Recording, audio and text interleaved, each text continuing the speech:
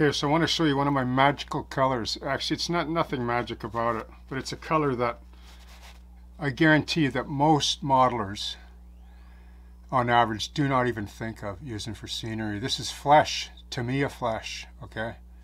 The label's off because I soak all my bottles when I clean them and reuse them, but flesh, right? It's not just for figurines. It's incredible when you put it over a dark color like this.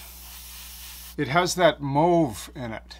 Remember, I talked about that earlier. There's a mauve filter in life when you look at things. You don't know it's there, but it is there. It's a kind of a equalizing kind of shade or filter of light that just, you can see it mostly just before dusk, but it really, it's not gray, it's not tan, it's not earth, it's not buff. It just has a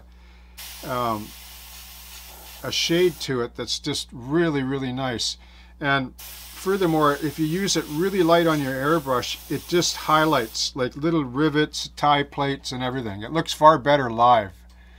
It doesn't look too bad, I guess, here, but I use it to pick out ties, at different strengths, because I can put a dry pigment wash or dusting over it later.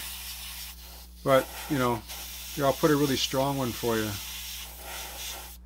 See, then it looks more like flesh there.